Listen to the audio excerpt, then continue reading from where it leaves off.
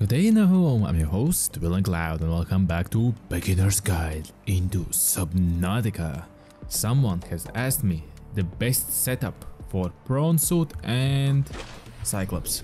So this time I'm gonna talk about Prawn suit. Welcome aboard, Captain. Firstly, there isn't the best setups for it.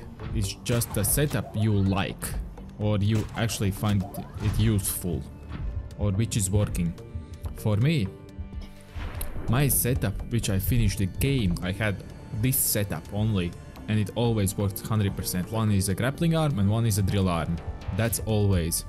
If you can make the iron power cells, make it.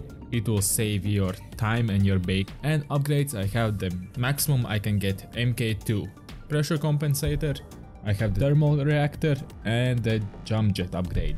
Why those? Obviously, to get to the active lava zone, you need to go really deep. And you need the MK2. Thermal charging, so you don't run out of batteries once you're down there in the lava zone where it's really hot, so the batteries will recharge themselves. And jump jet, so you can just jump higher, faster and farther away. Basically that's it, there isn't much more for the prawn suit. The arms you have, you can choose yourself. If you like propulsion cannon and torpedo arms, you can go for that. But as you need to dig for some materials, the best is drill arm.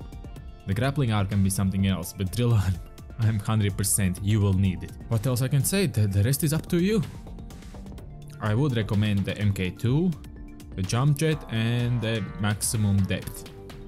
The drill arm and that's all up to you, but for me this is the best setup for me. If you like this video, of course smash that like button, subscribe for more awesome videos, share the videos you like.